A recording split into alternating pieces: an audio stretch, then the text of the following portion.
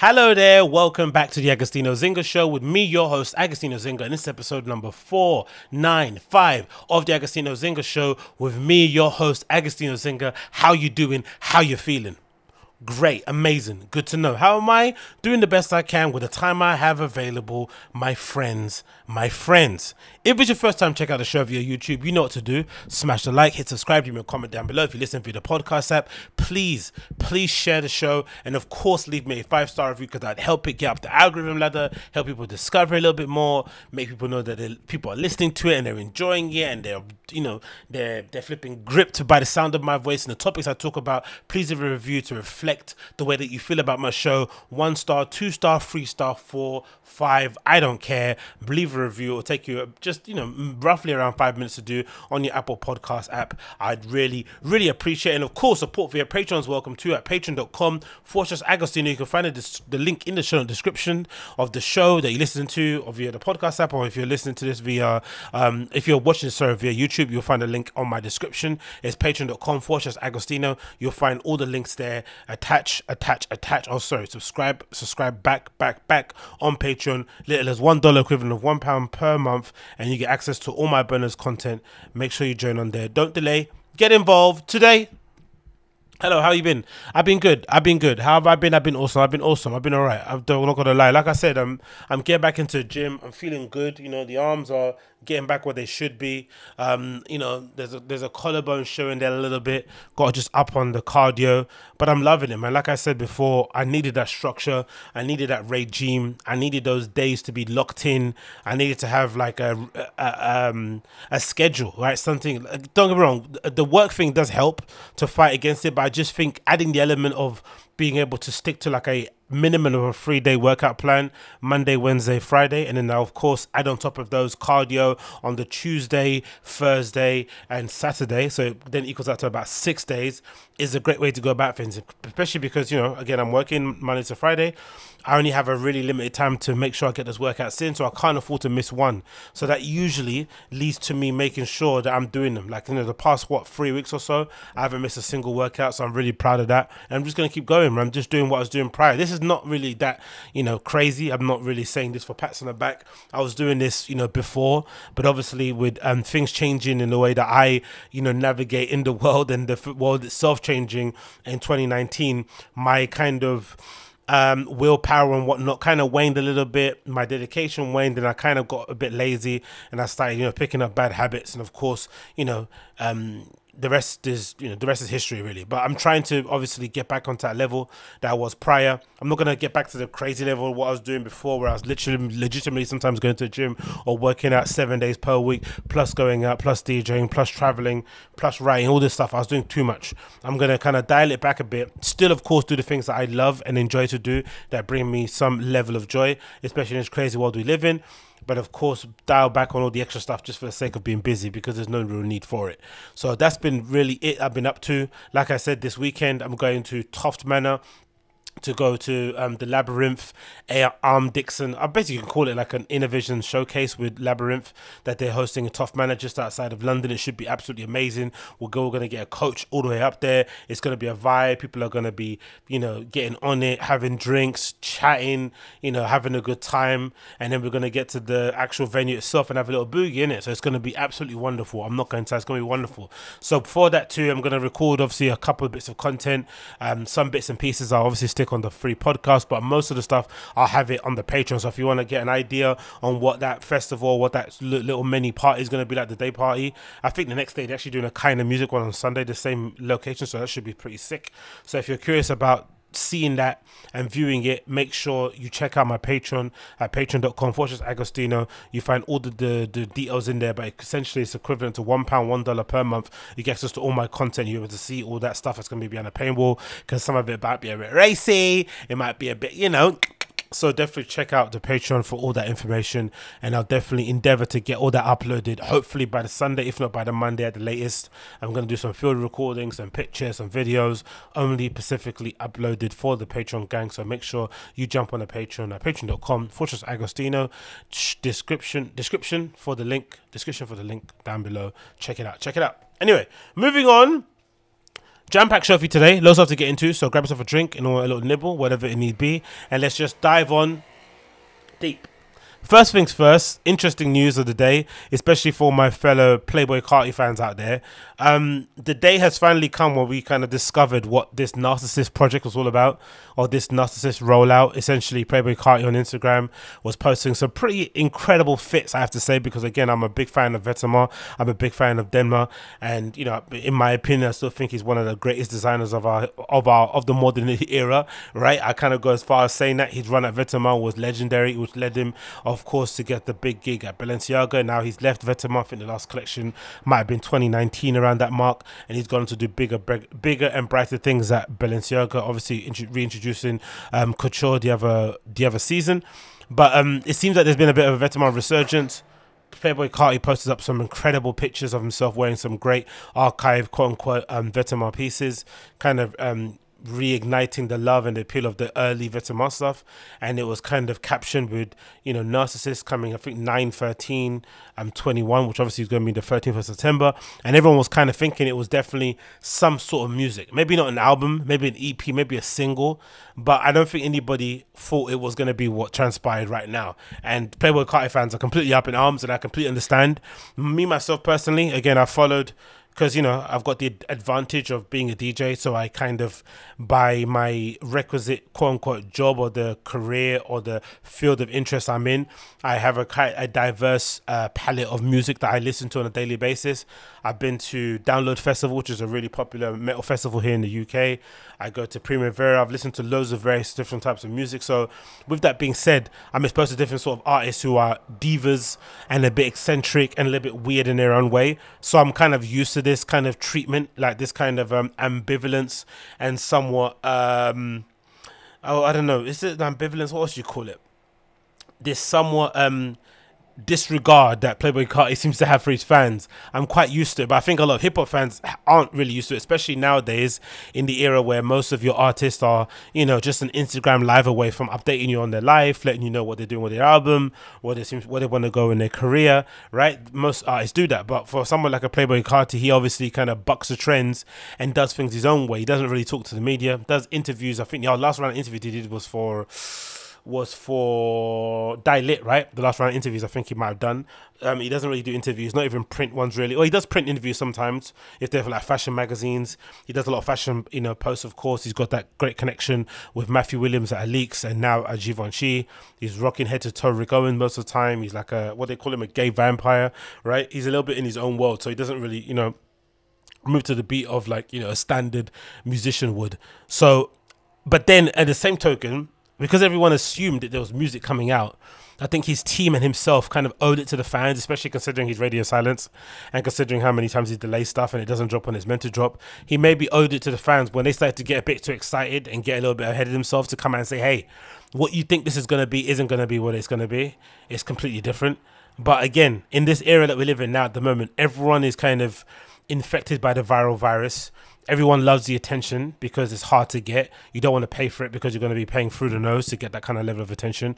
Whether it's ads on IG or Facebook or whatever, it's pricey to get people's eyes and ears to pay attention to stuff that you can do.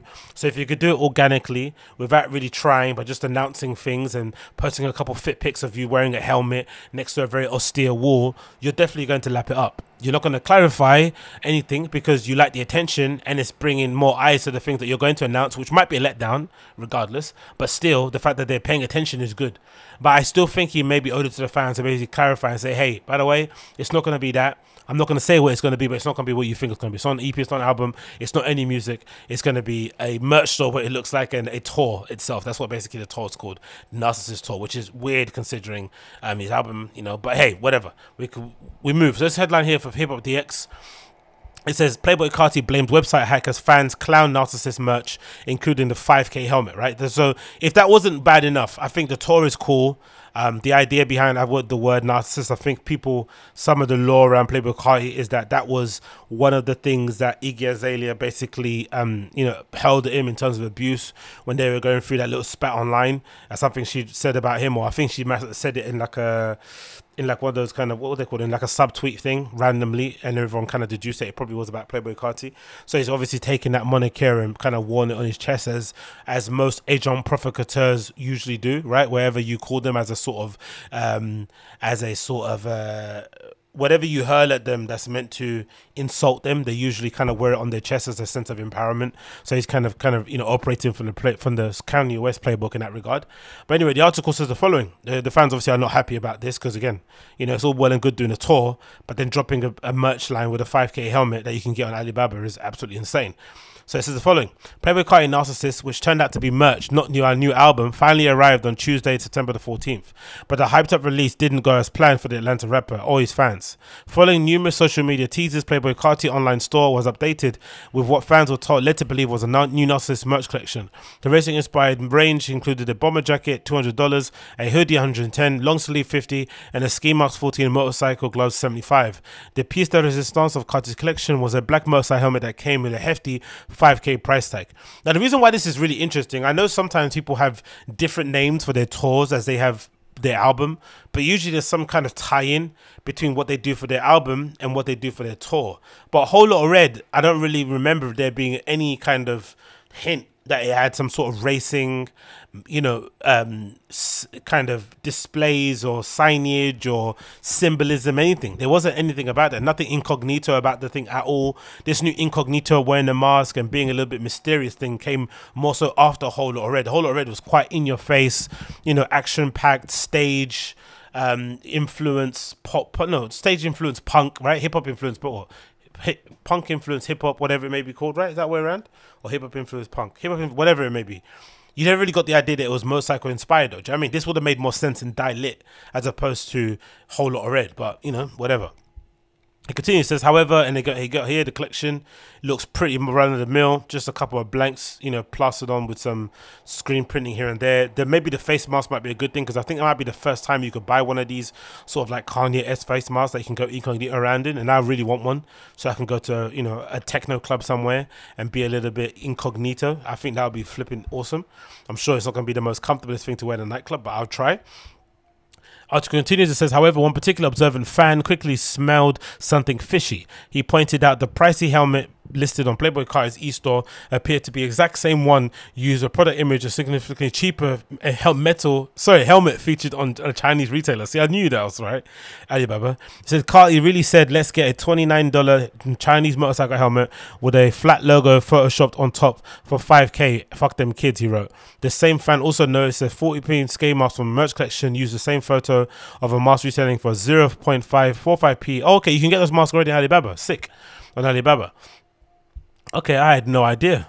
So he's showing here that the motorcycle helmet can be purchased on a Chinese shop. I'm not sure what it's called. I think it's called Shopee.bw or something along those kind of lines, right? There we go. Shopee.tw. But it's obviously retailed for 5K on there. And then the actual mask. Oh, look, they actually photoshopped it. Look what they've done. So obviously this mask, they're obviously going to maybe make it or edit it. But they've taken the stock image of the mask you can get at Alibaba and just kind of filled it, I guess, inside with black, so to make it look like it's one of those Yeezy Donda era face mask. That is so horrid, isn't it? The bomber jacket, exact same one you can get. What? Down to wrinkle from where? The bomber jacket too. To be honest, this is no surprise. I don't think you're buying merch under the guise that these guys are creating like a little streetwear brand launch thing. If anything, merch has always been a kind of way for you to show appreciation for the artist or album or tour that you listened or you're a fan of or you went to, wherever. That's mostly what it is. So if they print a cover of the image on the back of a hoodie, on a tote bag, on a flipping mug, on the jacket, on the hat, it doesn't matter really, right? It can be on anything. Now, the difference comes when they try and price it like it's a streetwear line, like it's a fashion line. Right, that's where it gets a bit out of order. That's where you're like, okay, now you're taking a piss. It's all well and good, again, selling your album cover on a bit of merch and giving it to people on different bits of clothing that they might want to wear. But then pricing it like it's actually a brand, anything, is absolutely wild. So, $200, $5,000 for the helmet is nuts. Maybe a couple of money on top of it to make sure you're covering all your, screen printing, importing, delivery stuff, fair. But, 5, 10, 20x the actual price listed that you actually got it, you know, from the factories is insane. It's kind of occupying that Virgil Abloh territory where he did with the rugby flannels, which again is dubious too, isn't it? Is that something that you should be moaning about? If he's the one that goes out and buys these rugby flannels, they then become dead stock. Oh no, they then become is that archive? Oh no, he basically sells them out. He buys the entire stock of these particular jackets. He prints a thing on them. These jackets are really popular. You can't get them anymore. Then he prices them what he prices at. It's basically, in that respect, it's a seller's market because there's scarcity of supply. So you can sell it at what he wants. It's scummy, don't get me wrong. It's a little bit immoral, especially when you're for the kids. But the game is a game, really, isn't it? Some people shouldn't be that surprised, I think. Oh, it's going to open. I do want to open a window. Please open a window. Okay, cool. Let's continue. Is there any more? I think that might be it, isn't it? Is that it? I think that might be. No, it's not. There's more here. It shows again the bomber jacket with Narcissist printing on the front chest. Playboi Carti posting dates on his Instagram while his fans went crazy thinking it was an album, only to say nothing on the day and then drop 5K helmet. It's got me crying. There, nigga done lost his mind. As more fans began to take notice the irregularities around the Narcissist merch, Playboi Carti pointed the finger at hackers while claiming he never approved any of the items. He since pulled the merch from his site. So allegedly he's saying that hackers hacked into his site and listed these items on there, but he didn't, which might have some credence to it because that face mask is just, that's just terrible, right? They didn't even try to hide the fact that it was a balaclava they got from Alibaba. They just basically, you know, filled in the white bits to make it look like it was one of those Donda masks. That's terrible. So he might be correct, but I smell cap. I'm not going to lie. I smell a big piling stinking doo-doo worth of crap and crap and cap. He actually posted a status on his Twitter, on his Instagram, which is definitely an indication that maybe it is legit because he never posts anything in terms of clarifying or informing his fans. It's just, here it is, it's out, listen, digest, here, buy tickets, here, buy this merch. So the fact that he's explaining might mean that he's, you know, a little bit he feels a little bit bad for what's happened. But I don't think so. To be completely honest, I don't think he does feel bad. I think he just kind of operates in his own world and he's probably not even aware of what's going on. This might even be his team. It might not even be something that he's doing himself directly. But let's check it out. It looks like he's changed the profile picture of his Twitter too, it looks like. And changed his, his name on there too. It's SVJ now. Yeah, it says here, this is a conversation between two people. He's doing a Kanye. You can tell he's being hanging around with Kanye. He's just uploading a screenshot of a conversation he had with two people where it says the website is hacked, the ref folder was posted live, never approved any of the clothing, etc. I don't know who he's talking to, but I guess he's sending a message to somebody to let them know that that wasn't true. And then going back to the thing, Playboi Carti fans will be resolution. No, Playboi Carti fans were hoping for a resolution to the merch mix-up before Narcissist tour kicks off next month. The 43 Cities Arena tour gets underway in Nashville. Blah, blah, blah, blah. Cool. So the question I have to say is that it's really difficult to be a fan of an artist nowadays, especially the ones who kind of adopt this kind of mysterious persona in their artwork, like a Playboi Carti, because essentially you're just having to just, there is no, how do you say? There's no like interaction, but there's no like give and take. It's just like he gives you what he wants to give you and you digest it how you want to digest. But there's no kind of sympathy extended to the fans. There's no understanding. There's no explanations. There's no clarifications. There's no heads ups. It's just whatever I give you, this is what you're going to get. And that's it. You move on. For some artists, that would be ideal. I think if you're some of the bigger artists and you're having to go and do crazy press runs and stuff, you're probably looking at Playboi Carti thinking, bloody hell, I wish I had that kind of career. But he's not that guy, right? He's not The Weeknd.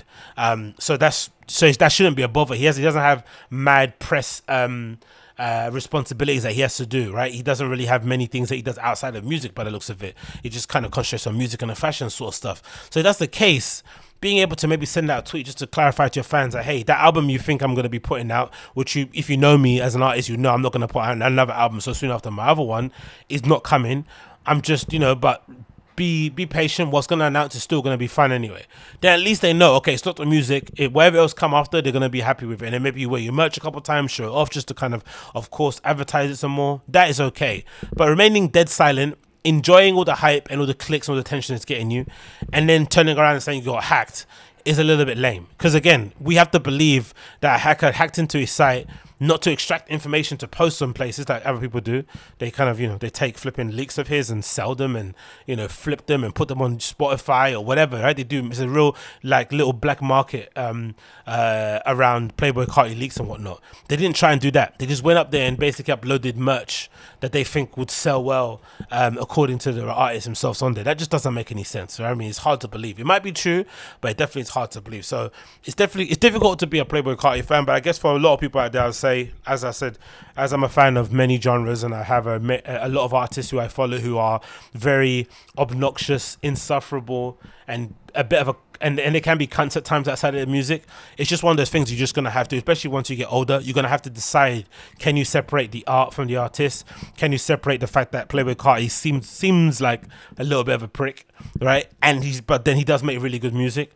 And if you're able to do that, you'll be able to enjoy his artistry a lot more, because you just go into it purely for the art, and you won't care about how he treats his missus. You won't care about if he's a deadbeat dad. You won't care if he doesn't update his fans. You won't care about that. You just concentrate directly on the tunes, and that's what maybe you should be doing. Do you know what I mean? Because that's basically what he's presenting himself to the world as. He's not telling you, about himself in private life or what about who he is about with his family and stuff. He's presenting to you as Playboi Carti, this kind of enigmatic, mysterious black hip hop vampire guy. And if that's all right with you, that's okay. If not, bound to go to another artist that's willing to kind of open, their diary and let you know and tell you exactly what else is going on in their life, innit? But that's what it is to be a Playboi Carti in flipping 2021, innit? Ups and downs. What else we got here?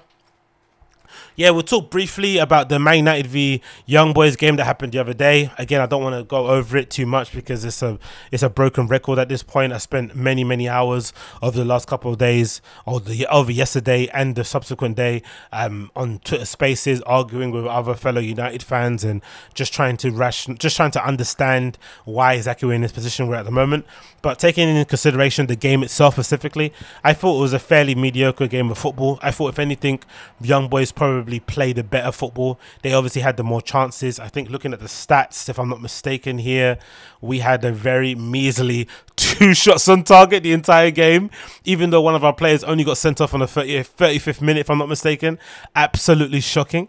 So obviously, Young Boys definitely came out to spoil our party, especially with Cristiano's return. First game in the Champions League away from home, big deal, blah, blah, blah. They didn't give a crap.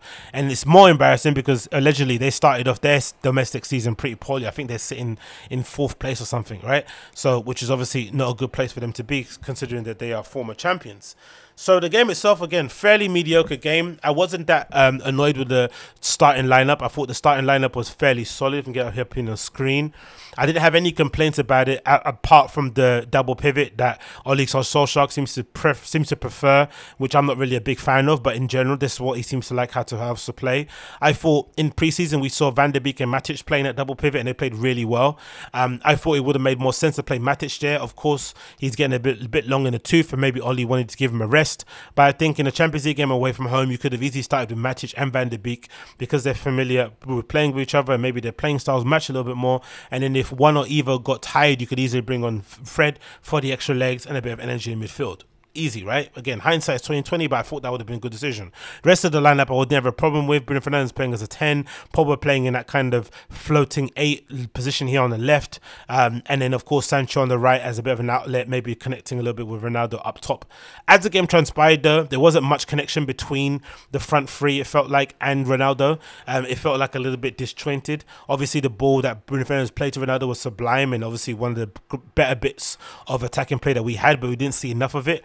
I did make a comment earlier on in the game that I did think there was maybe, up until the 35th minute, it felt like it was Bruno Fernandes' most disciplined performance I've ever seen him play in a Man United shirt, especially in number 10. He didn't go wandering up front. He basically occupied that space in the middle and was on the ball or fairly active in that number 10 position a lot more than he was prior. I thought Fred played pretty decently. I thought Van der Beek was pretty tidy, if not, just not super impressive, but he was tidy when he was on the ball. He didn't lose possession. I think his stats were like 92% pass completion, so he was obviously fairly good in that position where you can lose the ball pretty easily, especially with the attackers coming to press you in order to kind of break through into the defense. I thought Sancho, of course, started a bit shaky, but still I thought he was maybe coming into a bit of his own. I think the right hand side connection between him and Wan-Bissaka is obviously not the greatest partnership, because Wan-Bissaka isn't the best going forward, and his passing, short passing, is not where it needs to be to make that basically triangle work. It's not going to work that way with Wan-Bissaka. Obviously, as it transpired, it didn't. And then Luke Shaw on this side and Pogba, I thought were a little bit disjointed too. I thought Pogba started off the game pretty poorly. He played pretty poorly the entire game, really. It seemed like he was getting rushed and harried off the ball a lot easier than he has done in past, and just seemed to be kind of off his game.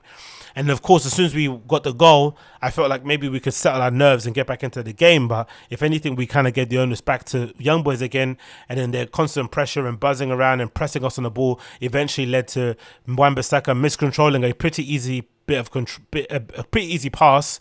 And then as he's going to go try to recover his second touch, he lunges in, catches the guy on the ankle and gets sent off. Easy red card, no arguments there in my opinion. But I still think between the minutes of 35 to 45 where we weathered the storm and we went into the half-time still 1-0 up, I still think we had enough in the locker between that time all until the end of the game to at worst get a draw. Because of course you're playing in the Champions League, it's not going to be any gimme matches. Even if you're playing against a Swiss team, an Austrian team, it doesn't matter. They're all going to be fairly decent. They're going to give you problems, especially if they're playing in front of their home crowd after the pandemic and stuff. Everyone's going to be up, especially if you're playing a big team, you're going to want to impress. So it's not like I expect us to win against young boys, but I did expect at the very least maybe to us to concede a last minute equalizer, right? Which would have been a gut blow, but all things considered, we could have dusted ourselves off and continued for the next one. But I didn't expect as soon as we came out for the second half for Oli to make an immediate substitution, which I didn't think was necessary, bringing on Varane and taking on Van der Beek. I just didn't think it made much sense, because immediately it kind of allowed us to kind of sit back 5 yards into our own box, which then invited more pressure from young boys. And then we didn't have an outball in terms of trying to get further up the pitch. So essentially we decided to give up on the game and hope that we could hold on until the end for a draw, or for a win or for a draw. And in the end, again, in the Champions League at this level, you don't really win you can't manage games like that. You have to be a bit more purposeful, a bit more intentional about what you're trying to do. Whether it's trying to maybe rejig how the midfield is so you can have better screen in front of the defenders, whether it's rejigging who's playing. Because I would have said maybe not taking off. Because again, I don't have a problem with maybe taking off a Sancho and bringing on a Dalot, but there may be of an argument to taking off a Bruno Fernandes and keeping a Sancho on for an outlet, because Bruno, Pogba, Fred, they don't really have the legs to kind of transition or keep the ball further up the pitch. Or maybe Pogba maybe does, but in terms of just pace, they don't really have much of it, especially with Ronaldo up front. It would have made more sense to keep a Sancho on, maybe taking off a Bruno Fernandes, who again number 10, a bit more of a luxury, brought on a Dalot, see how that formation, or see how we would have been with that, with maybe Sancho playing just behind Ronaldo to kind of again maybe compact the midfield a little bit, maybe make them a flat four or five in front of the defense in terms of Pogba, Fred, Sancho and Van der Beek. All right, and then maybe just have Ronaldo up front on his own. That possibly could have worked in that regard, but I think immediately going for that substitution with Varane, it just spelled disaster, and we just couldn't handle it. Again, we're not defensively drilled enough, or no, we're not defensively astute enough to kind of hold on to those kind of issues, because it can be done. You have to be a bit cute, you have to be a little bit clever, you have to maybe, employ some of the dark arts to kind of get out of that situation, but it's not something that we can currently do at this current level that we're currently playing at. It's just not going to happen. So I wasn't really a fan of that substitution. That really made no sense to me. We continue, and of course we can see the equalizer pretty soon. No, I think in the 70th minute, I think, if I'm not mistaken. We can see about the 60th minute. The equalizer was pretty terrible, again, considering we had 3 international centre-backs on the pitch, plus our full-backs in Dalot and Luke Shaw. When the ball goes out to the wing and before it gets crossed into the box where we concede, Luke Shaw is nowhere near whoever's on the wing. He's tucked in inside. He doesn't see his man out there. He has to sprint out to try and block the cross.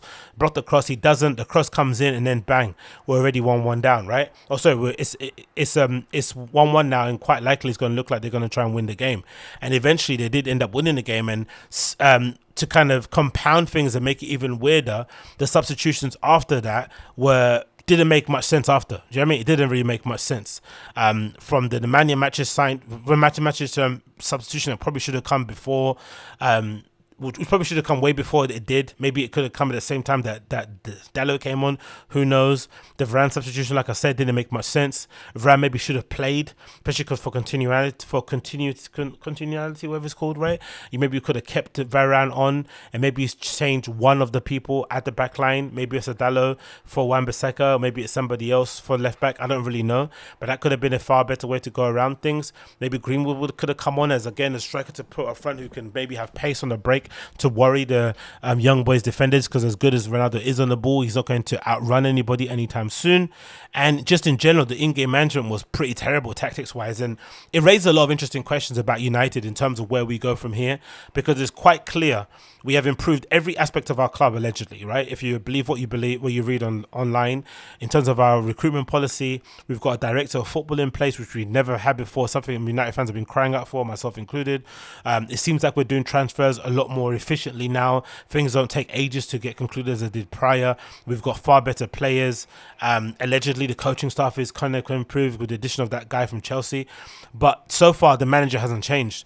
And the same mistakes keep happening. The same little errors, the same little things that you would expect somebody who's been in management, as Oli has been for 10 plus years, shouldn't be keep doing at this point. So I wonder when does the time come where United fans say to themselves, when will we decide that maybe it's not just a player's fault all the time, which it obviously is in this case, in Aaron Wan-Bissaka getting sent off and Lingard giving away the ball for the second goal, which ultimately was the winner. Those were huge mistakes that are definitely going to hurt your ability to try and win a game. But I think considering the red card came at the 35th minute and went into half-time 1-0 up, 15 minutes plus stoppage time, we still were able to weather the storm. And the fact that we only conceded those 2 goals in the second half when we should have been a lot more defensively resolute and kind of resolute in terms of what we were trying to do second half, that is pretty embarrassing, especially when you consider the substitutions that are being made. So for me, I don't want to be in a position where we having to be in 6 or in like an Arsenal position out of the Europe and everything for us to change manager. I don't think that's necessary. I don't think you always need to be down in the dumps for you to finally realize, you know what, maybe this guy isn't the guy to take us to the next level, which is evidently true. Solskjaer's done a great job to get us where we are now, but in terms of where we want to go, he's just not going to be the guy. He doesn't have the quality or the ability to get that done, and that's okay. But of course, the players have to take a huge amount of accountability. I think I saw a lot of nervous players out there on the pitch. I saw a lot of players who were very aware that we were playing a Champions League game first in the season with Ronaldo in our lineup. There was a lot riding on this game. They wanted to obviously show out and make a good impression, especially considering how good the feeling was around the Newcastle game the other week. So for sure, I saw a lot of nerves, and that's why I maintained from the beginning that it was more important for Oli to have won a trophy last season than the club. I don't care if it was a Carabao Cup, the FA Cup. It would have been more important for him to have won a trophy, maybe even more important than finishing top 4. Maybe the club wouldn't agree for Oli than it would have been for the club, because Oli needs to know that he has the minerals, or he has the ability to win a trophy with this team, or to win a trophy with a club of this stature. And at the moment, I feel like that lack of belief is kind of emanating and seeping through into the players, where they're not quite believing that they can get it done, despite the quality of players that we've improved on. Because, you know, there's no denying that Ollie's been backed in every meaningful way, maybe with the exception of maybe a DM, which he doesn't necessarily look like he's that worried about or prioritizing. Because, you know, in the 3 seasons he's been here so far, we've not really made a big move for anybody in that position. So it definitely feels like that's not really a priority position for him. But regardless, everything else has been given in terms of the players that he's won this so far. Maybe the exception of maybe a Grealish, I don't know. But so far we've got everyone we've kind of wanted, maybe the exception of maybe Haaland as well. But we've got Ronaldo, who's a pretty decent substitute, right? So if that's the case, there has to come a point where maybe the manager's the issue. And I think for the other fans, especially when I watch stuff like Stretford Paddock and whatnot, a lot of these guys are delusional. I understand it because, again, Ollie is a legend, and if we're all the similar ages and we saw United win, you know, that Champions League in '99, and you saw Ollie obviously score that last minute equalizer, and you see the last minute winner, and obviously you see how amazing he was coming off on the bench and just an excellent servant all around for United. It's no it's no surprise that you'd want him to do well at the club, right? I understand it, but we have to be objective and we have to kind of look at stuff honestly and just say he is not as good as a manager or as a coach or as the coaches in the league. That's definitely true. If you have to rank them in terms of tables, he definitely doesn't come anywhere past the Klopps, the Tuchels, and the Peps. It just is what it is. So if that's the case, we're asking a lot from some guy that we all think is pretty average to win a league title and maybe some trophies. We've obviously seen it happen with Di Matteo at Chelsea. He was able to win the Champions League, but it's very difficult to challenge for the league and to maybe try and attempt to win multiple trophies with an average manager but great players. It just doesn't happen. You need that X factor. You need that little bit extra. If whatever you believe, if managers are not that important, still they contribute something. And unfortunately, there's something that Oli contributes isn't what's necessary at this top level, and we're kind of paying the price at the moment. So, you know, Young Boys 2, United 1.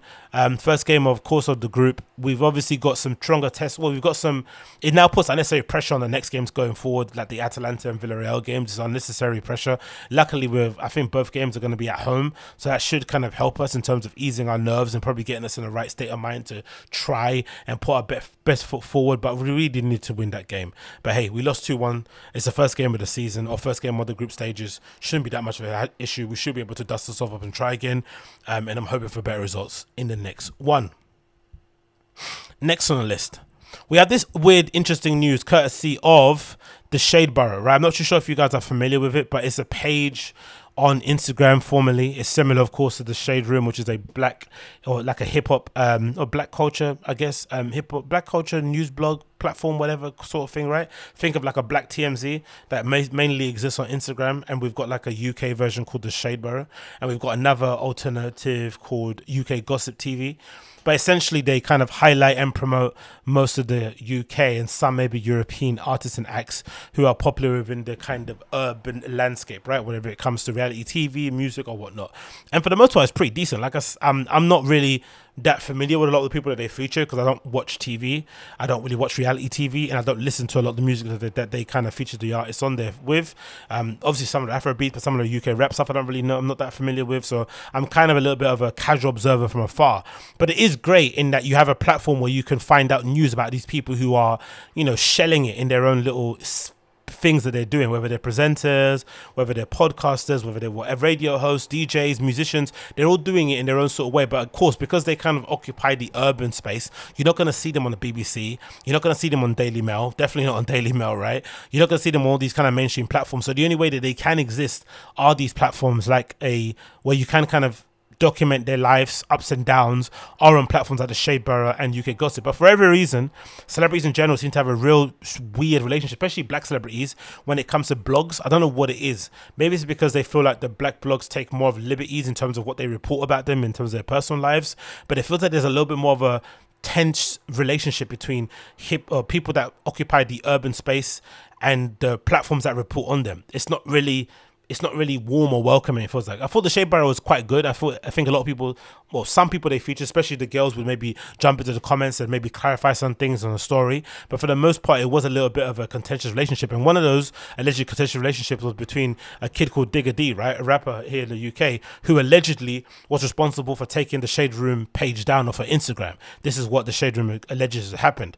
I guess they reported on the story of Digga D allegedly meeting up with some young lady that isn't maybe his girlfriend at a hotel, that got back to Digga D. He got angry and somehow was able to kind of mass report them or something along those lines and get their page completely deleted. Which, of course, if you're the Shade Borough and you got 600,000, I think at the time, over 500,000 fans on Instagram, that's a legitimate media platform, right? That's a place that you can leverage brand deals and, you know, promotions and partnerships off the back of. Like, that is really crippling. So the fact that you got it taken down is a real kind of kick in the teeth. But again, I'm just more interested in the fact that why would you want one of the biggest platforms that is the only one covering the kind of stuff that you do, or the area of, or the kind of genre of music that you make, or the space that you occupy? Why would you want to take them out when no one else is going to report on you or take their space?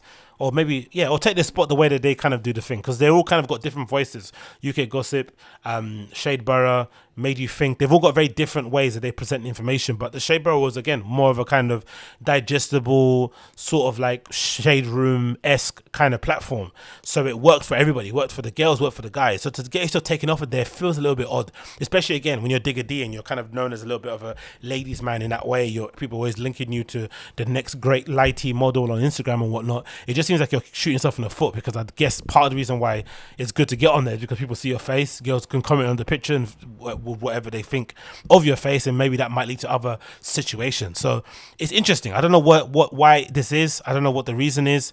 Maybe again, like I said, black artists feel as if like the black blogs take the piss more than they would for their white counterparts. I'm not really too sure, but I do think it's a little bit of a dumb move, a little bit of a backward step in terms of allowing other artists as well to have a platform to kind of showcase what they're doing, maybe get their name out there, you know, become viral, all that good stuff, and you're taking their ability away to do that. And I just think it's a little bit, it's a little bit R-worded. But hey, what do I know? Moving on here, we got news courtesy of Mixmag. It says Boris Johnson announces winter COVID plans, including Plan B proposals. No idea what this means. It's probably more confusing, extra shit that's not really going to add anything to the raving experience. But as long as the clubs are open, I don't care. So it continues, says Boris Johnson has proposed a Plan A and Plan B policy to manage the spread of COVID-19. The Prime Minister revealed plans in a press conference earlier today, maintaining that although the government was confident that the vaccines although he's confident the vaccines that have made such a difference in our lives, they couldn't rule out to prevent. And why can't I read out loud today? The Prime Minister revealed plans in a press conference earlier today, maintaining that although the government was confident in the vaccines that have made such a difference to our lives, they could not rule out measures to prevent unsustainable pressure on the US and the NHS. Fine. If Plan B were to be needed, the government have said measures such as mandatory face masks, COVID verification for venues and 300 people. Sorry, if Plan B wasn't indeed needed, the government has said measures such as mandatory face masks, COVID verifications for venues with 500 plus people and staff being asked to work from home could be introduced. Oof. But still, it looks like they're not going to go back to the dark ages where we were prior in Christmas times and not have clubs open. They're going to be open.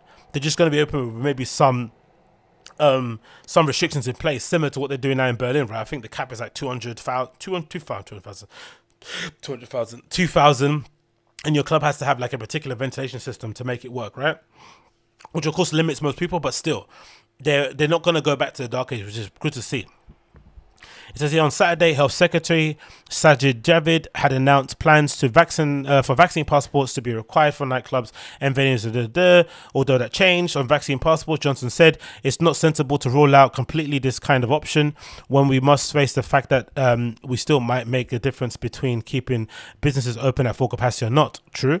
The Prime Minister insisted that there were large swaths of the population already having immunity to the virus. Small changes can make a big difference and therefore reduce the likelihood of lockdown measures. Awesome.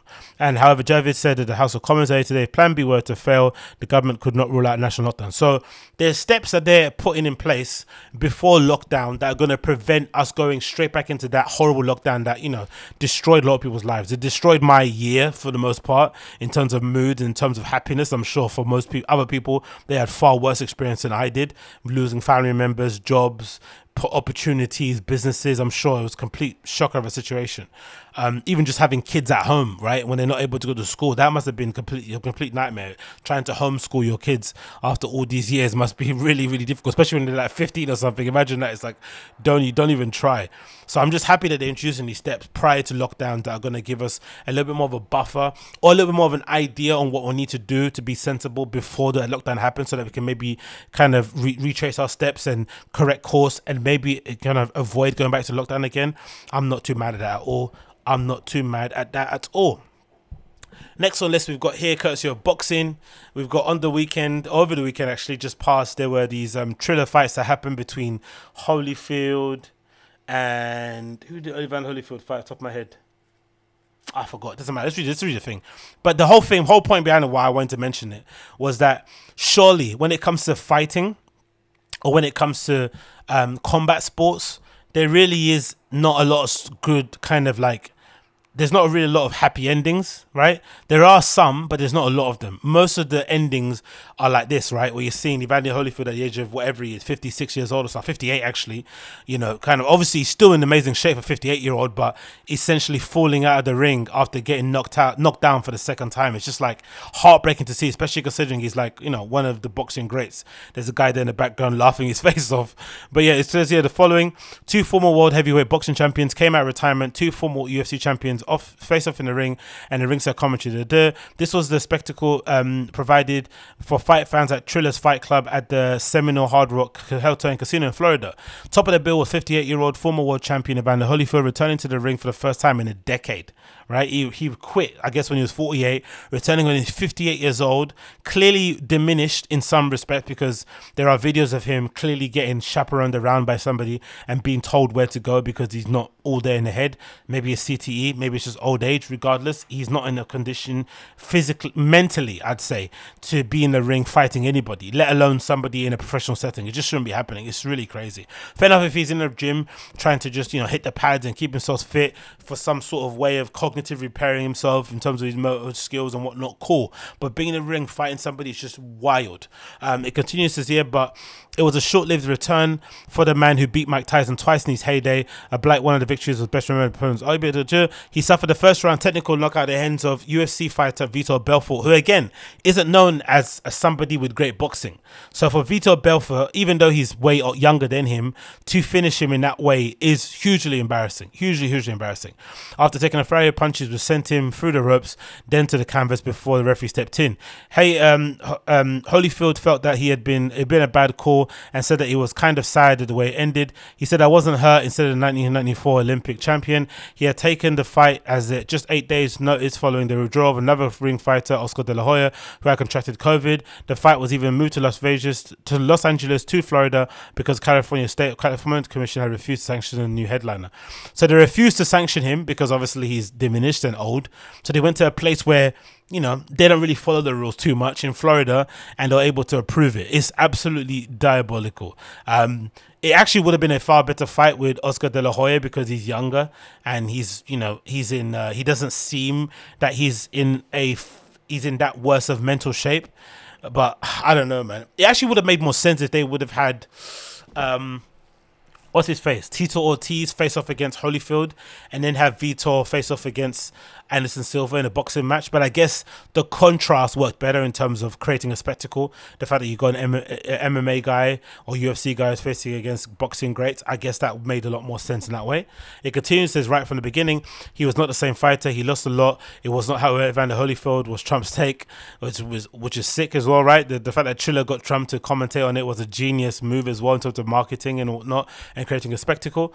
Earlier in Britain's former world heavyweight, cruiserweight and heavyweight champion David Haye also made his own return to professional ranks with a points victory against his friend and business turned boxer Joe Rogan, and now he wants to fight flipping what's his face, Tyson Fury, innit? I love delusions of a fighter. And it continues here. The co-main event saw former UFC champion Anderson Silva and Tito Ortiz, both now 46, don their boxing gloves. Tito looked far better than Anderson Silva looked far better than Tito. Tito looked like he was punch drunk already. He was stepping into the ring, incredibly stiff. Anderson Silva, of course, backed up into the corner, was dodging all the punches, inviting all the pressure, and of course ended up picking him off and essentially making him eat the canvas. It was pretty horrible to watch in terms of a knockout. Face first into the ground. Tito looked absolutely gone, right? Gone. So again, it just further proof that fighting at this level, there really is no good there is no good retirement story. There's no happy ending. Everyone kind of ends in this way, whether they're in a wheelchair, slurring their words with dribble coming down their chin, or they are getting chaperoned around by their best friend in an arena because they don't know where to go. Do you know what I mean? It's just really, really heartbreaking to see. But on the other side of things as well, if this is legitimately your vocation and something that you've chosen as a career path, just because you don't look the best in the ring, but you're still getting paid and people still want to come see you, isn't that the name of the game? You're always going to win and lose fights. It doesn't really matter how old you are, whether you're young or you're old.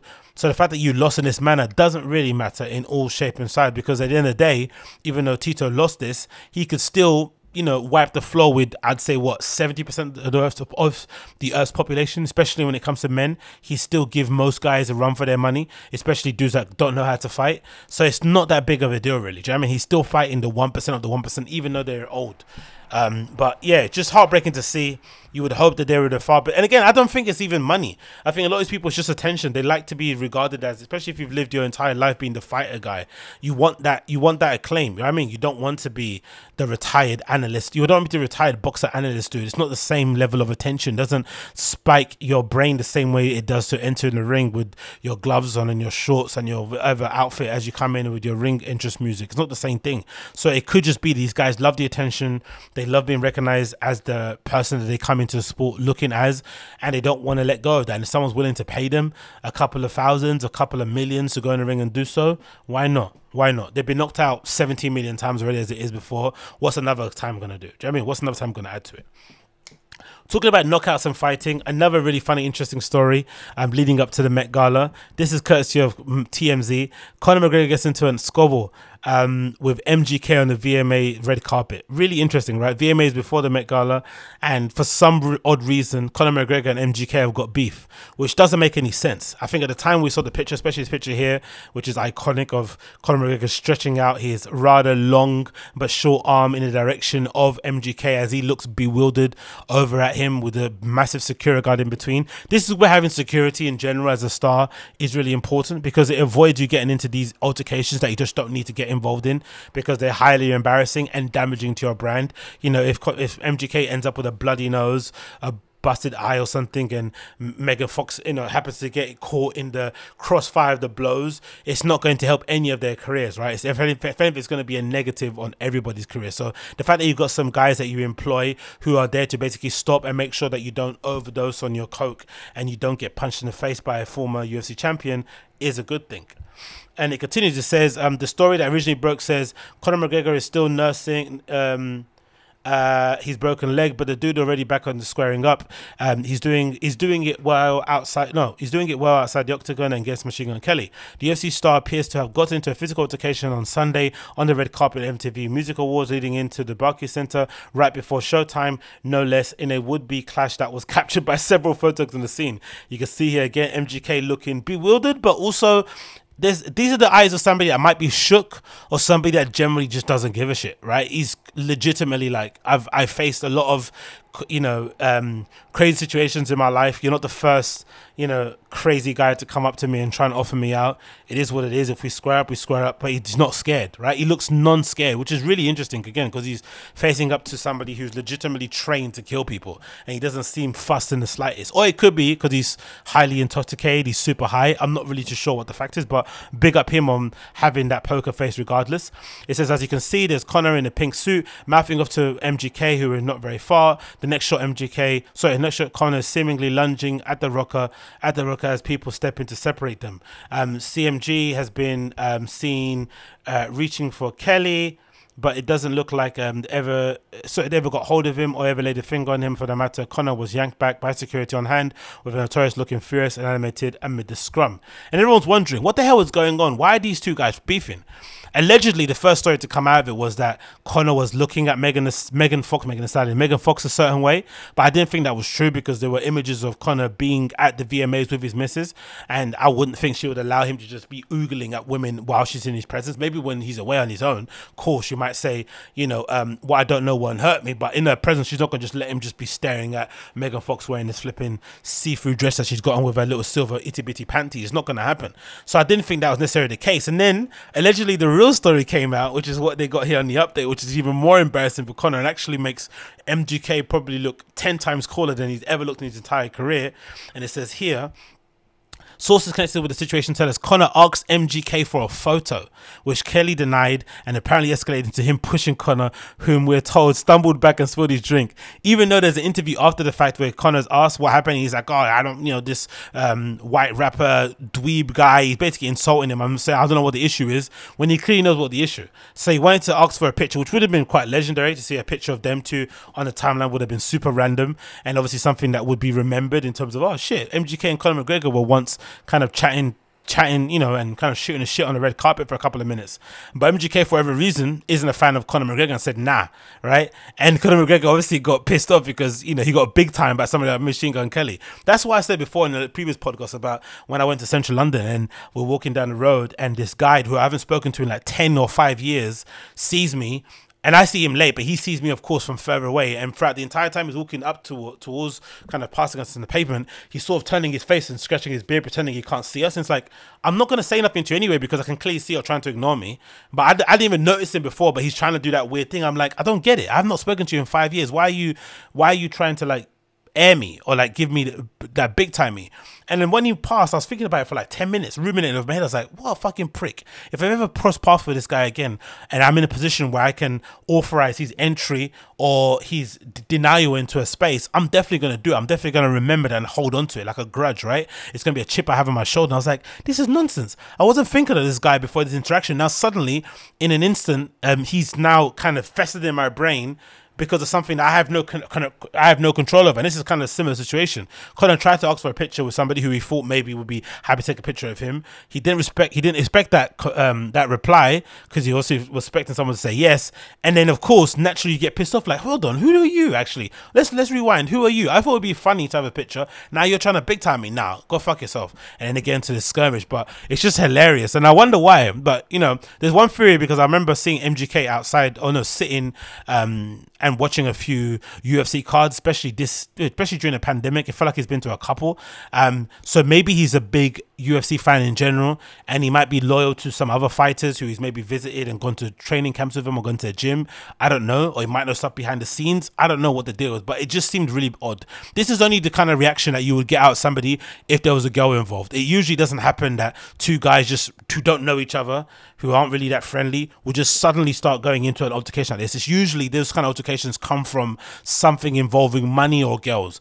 And the fact that this just came out of nowhere says a lot about Conor, because obviously it means that he's up for it at any time. He's legitimately, you know, ready for the action. The fact that he jumped onto a jet from Ireland to go and obviously confront Khabib during that time because of what he did to what's his face that retired shows what he's on about. And the fact that he punched a flipping old dude in a pub because he felt like he was chatting shit to him in the pub, it says a lot about him. And the fact that he was ready to legitimately throw hands on the red carpet of the VMAs in front of the world's press is also proof that he's an absolute nutcase. But it also might be proof that his stardom or that he's pulling power and his notoriety as a legit and really elite level fighter in the octagon is waning, and now he's turned into whatever this is, right? He's turned into this circus, this guy that, I don't know, goes around, you know, attends the VMAs. Like, why is even Conor at the VMAs? Do you know what I mean? Shouldn't he be recovering and healing up or whatever? Like, this isn't really the place that you want to see him at. It's kind of a lame place to be for a UFC fighter, but you know, whatever it is. We continue.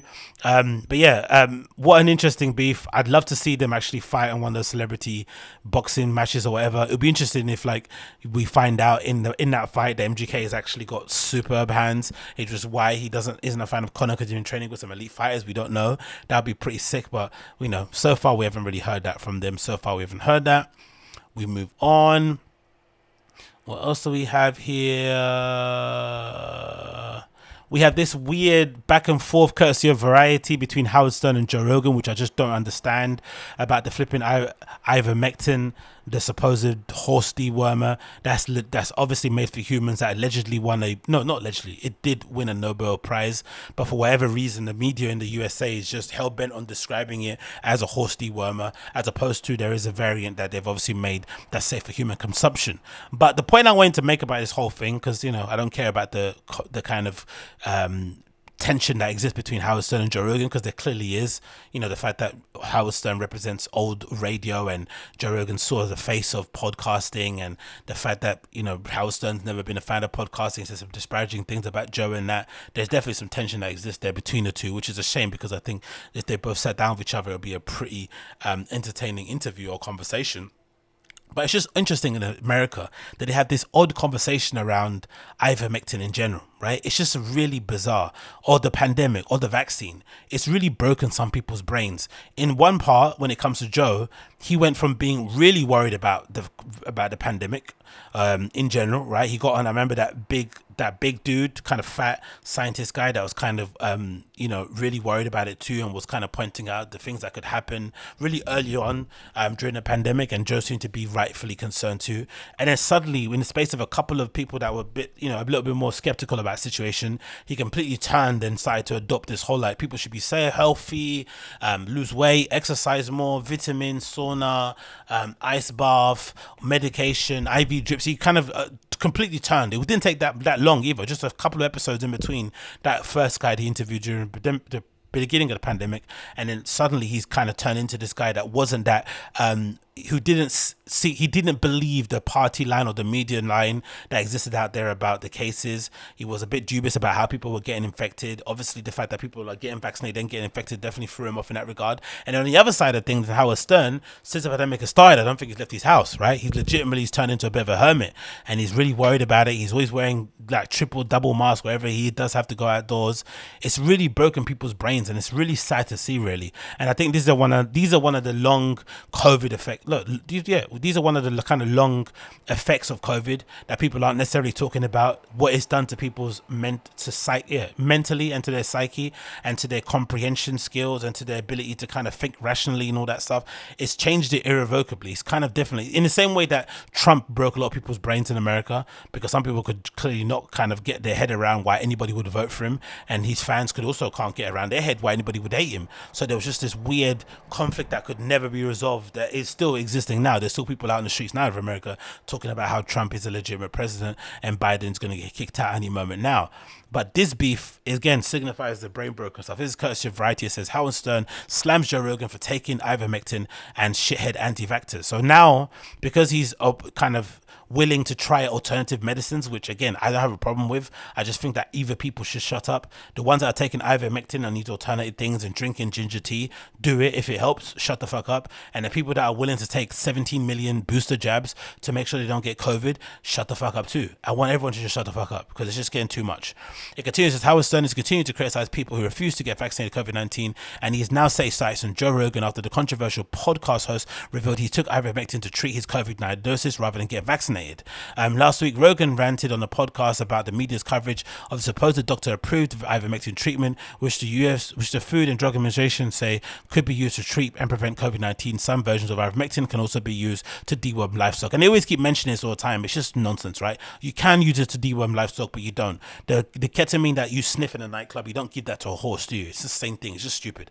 Anyway, the thing about not taking the vaccine, if I'm not mistaken, if you get COVID, you can't take the vaccine straight away anyway. You kind of have to get administered whatever cocktail medication you get administered in order to kind of make sure you don't die. And then some time after you recover and maybe you develop antibodies, wherever it may be, then you get the vaccine. You don't get the vaccine after you've got it, because that defeats the whole purpose of getting a vaccine, right?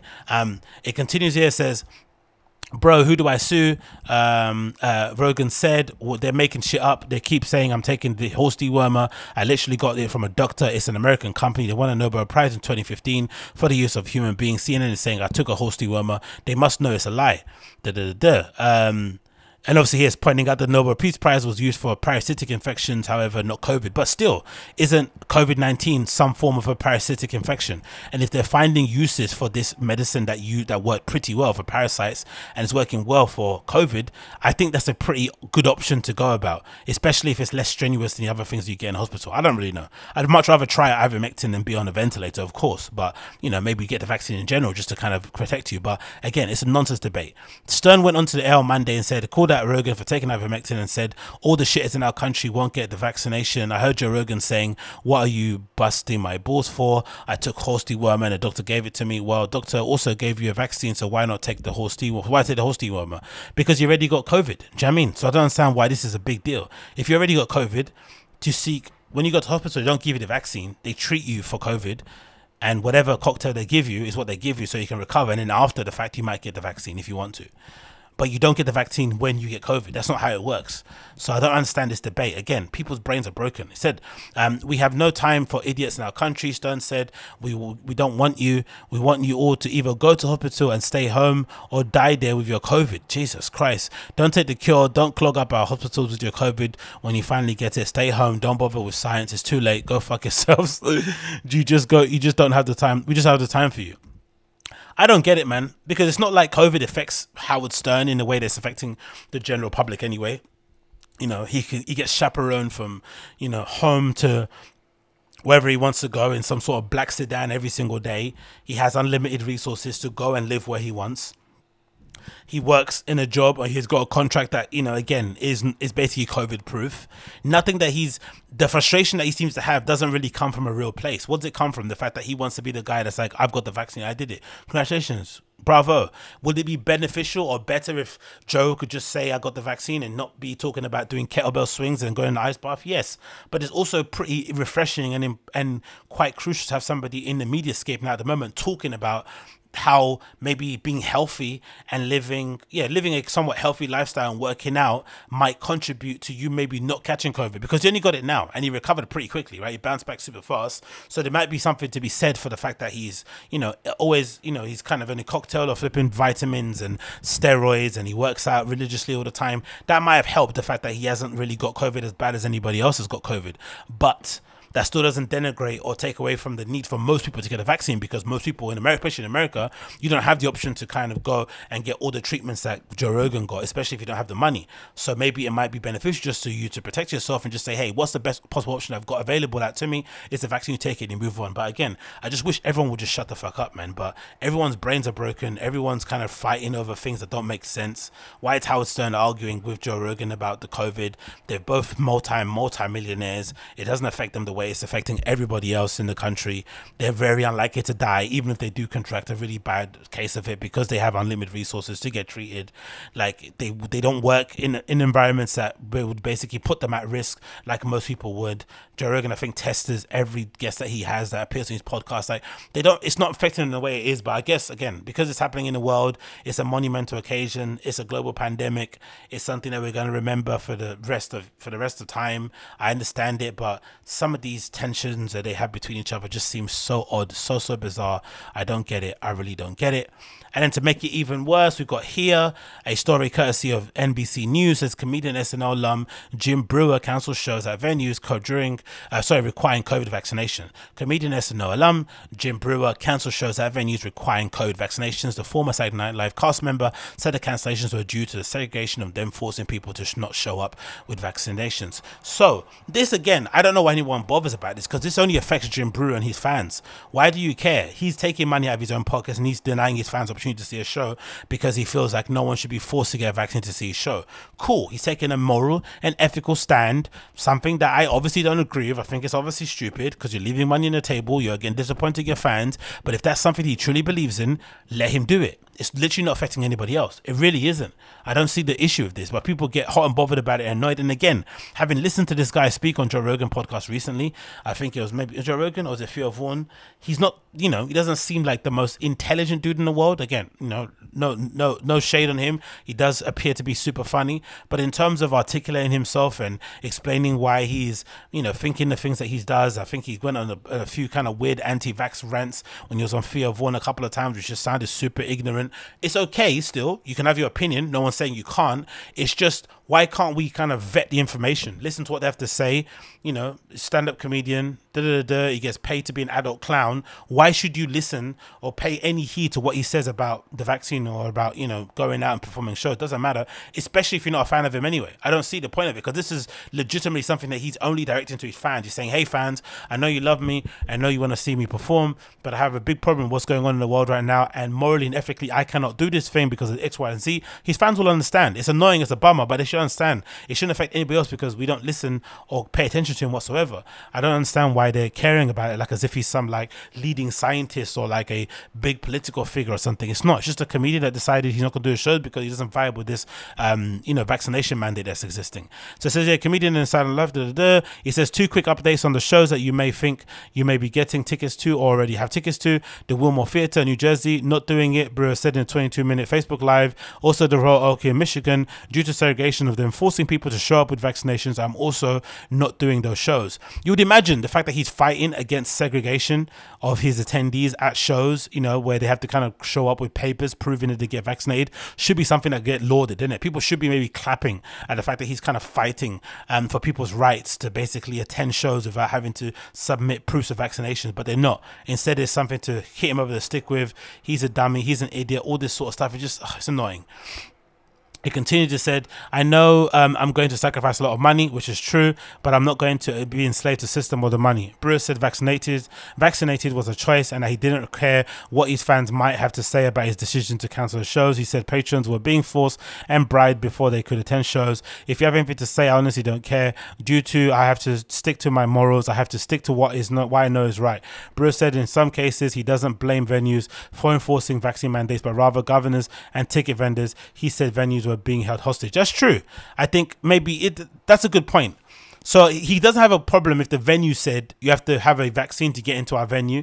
He has a problem with the state and the government enforcing it and making it law that these venues couldn't open or couldn't do business unless people that entered their venue were vaccinated. I definitely get the distinction there, because what he could argue is that if it was left up to the hands of the venue, then he could just find another venue where they don't require it by law and attend there. Right? Or he could leave it up to the options of his fans to do, right? What you want to do in terms of if they come to perform. Obviously, he'll go against the morals if he performs there because he has to get vaccinated himself. But I definitely understand where he's coming from. Again, like I said, it's only hurting him. He's the one losing money in the pandemic. In the pandemic years, all money is sacred money. You shouldn't be turning anything away. The fact that he is turning away hundreds of thousands of pounds to stick to his morals and his ethics should be applauded, to be honest, considering most people don't have any backbone or any kind of spine in anything that they do. The fact that he has some semblance of it should be lauded and heralded. But again, we live in a weird world. No one wants to laud and herald those things because we live in a strange world. And then to end things, again, a sad way to end things, finally here. Unfortunately, Norm Macdonald, the legendary stand-up comedian and former SNL host, died at the age of 61 from a long battle with cancer that no one actually knew about. He kept it completely secret from all his family and friends. I didn't even hear rumors. Again, I listened to a lot of comedian LA-based podcast stuff, and you would imagine the fact that he's at the Comedy Store, the fact that he's a kind of permanent fixture in stand-up comedy in general, that you would hear some rumors, in a great, or you'd hear something in the grapevine in terms of what he's kind of going through. But the fact that he disappeared out of nowhere for a prolonged period of time should have maybe rang some alarm bells. The fact that he kind of looked a bit weird, he looked a bit inflamed, he looked like he obviously, now thinking back on it, maybe he was going through chemotherapy. I'm not really too sure, but he was kind of fluctuating in terms of how healthy he did and didn't look. But just in general, in terms of an artist, in terms of a stand-up comedian, it's just a sad thing to see, especially off the back of the Michael Williams news we got as well the other day. It's just incredibly sad. But I guess he wanted to go out in this way. He wanted people only to remember him for his art. He didn't want to be he didn't want to have people kind of treat him differently because of the condition that he had. And I guess they didn't, because he got, if I'm not mistaken, fired from a couple of jobs during the time he had this flipping horrible diagnosis. He obviously didn't do his Netflix show. I think, was he meant to do his Netflix show? I'm not too sure. That didn't happen. But a lot of things transpired during the time that he had the cancer diagnosis for 10 years, which is a long time to suffer through that. So again, thoughts and feelings go out to his family. And it says here, Norm Macdonald, whose iconic delivery and sharp, indecisive observation made him one of Saturday Night Live's most influential and beloved cast members, died today after a 9-year private battle with cancer. Okay, he's 61 years old. The Macdonald's death was announced by Deadline by his management firm, Brillstein Entertainment. The comedian's longtime producer, partner and friend, Laurie Jo Hoekstra, who was with him when he died, said Macdonald had been battling cancer nearly a decade, but was determined to keep his health struggles private, away from family, friends and fans, which is really brutal to hear, right? Fair enough, the fans, but the family and friends is like, wow, man, they don't get any chance to kind of prepare to say goodbye or anything, right? It's just kind of launched upon them like everybody else. But again, people when they suffer through these things, they should be allowed to deal with it however they want to. And it is somewhat admirable that he didn't want to use it as a crux to kind of gain sympathy, as some people would have done, especially if they're scared and they're worried. They want as many people to kind of worry about them as possible. The fact that he didn't do that is something that should be kind of heralded, I think. It says here, he was pretty proud of his comedy. He never wanted the diagnosis to affect the way the audience or any of his loved ones saw him. Norm was a pure comic. He once wrote that a joke should catch someone by surprise. It should never be pander. He certainly never pandered, nor will be missed terribly. Macdonald was scheduled to perform in New York City Comedy Festival in November. He was an SNL cast member from 1993 to 1988, making his great impact as anchor on the Weekend Update segments for 3 seasons. And of course, as a way to tribute to him, we're going to play a quick segment here from the I'm Not Norm channel, and then we're going to end the show there. This is Norm Macdonald on the Saturday Night Live doing the Weekend Update, some of his best one-liners and pieces of material from that era. Of course, there's other bits and pieces, but this is definitely the best. Potential jurors for the O.J. Simpson case were asked to fill out a 75-page jury questionnaire this week. In the entire state of California, only one person got a perfect score, Chow Ming Wu, who after the trial plans to attend Caltech. By the way, you can now purchase a bronze statue of the Juice for only $3,395. And for an even $5 grand, you can buy one that Al Cowlings has kissed the ass of. O.J. Simpson's new fitness video was released this week, and hitting the shelves next week, Simpson's newest video, Dorf on Stocking. Look at the crowd's reaction, amazing. The crowd is torn.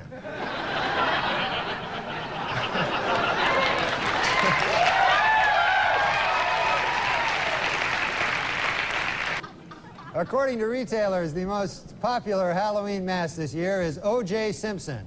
And the most popular Halloween greeting is, I'll kill you and that guy who's bringing over your glasses, or treat.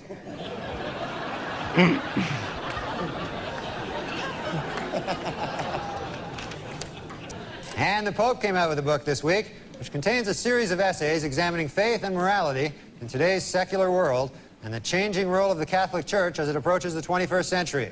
The book is entitled, God Himself Told Me That O.J. is Guilty. The delivery's so good, man. In other book news, Prince Charles released an autobiography in which he states that he never loved Princess Di and that his father pressured him to marry her. The book is entitled, Of Course O.J. Did It. I mean, come on. In his book, O.J. Simpson says that he would have taken a bullet or stood in front of a train for Nicole. Man, I'm going to tell you, that is some bad luck when the one guy who would have died for you kills you. You don't get worse luck than that. We'll just end it there for now, but yeah, man, what a legend, isn't it? R.I.P. Norm. I used to watch so many of his videos of appearances on like Loose. No, what was that? Not Loose Women. What was that show, man, with Whoopi Goldberg and stuff? Where he was absolutely trashing them. Like loads of his talk show appearances were absolutely memorable. I wonder if actually O.J. Simpson said R.I.P. I doubt it. But regardless, Norm Macdonald's a legend. It's sad that we lose all the most influential and best artists, creators, entertainers first, and all the shitty guys hang around forever, right? They end up hanging around forever, stealing a living, sucking oxygen out of the room. But the actual ones that are actually the change makers, the ones that actually influence people and, you know, provide laughs and joy, introspection, especially during hard times, they're the ones that go first, right? But the shitty ones, the ones that are the hacky, they hang around forever and ever and ever, ever, right? Like a bad smell. They don't go away. It's absolutely heartbreaking. But again, Norm Macdonald, he went out. Norm Macdonald, he went out the way he wanted to go out. Sad that he couldn't share his diagnosis with his family and friends so that they could kind of, you know, comfort him in that time. But I guess he wanted to do it that way, and I'm sure he was able to, especially privately, do that. Probably behind the scenes, we probably have no idea about that, which I'm glad it didn't come out in that way. And he went out dignified, came in dignified, and yeah, he's a legend, man. R.I.P. to the GOAT. R.I.P. to the GOAT. That's the episode 495 of the AgostinhoZinga Show. Thanks so much for tuning in. It's been a pleasure to have your company. I'll see you guys again very, very soon. But until then, make sure you smash the like, hit subscribe, leave a comment down below with your comments, thoughts, opinions on my content. And I'll see you again very, very soon. Of course, a 5-star review of my podcast would be much appreciated. But until then, peace.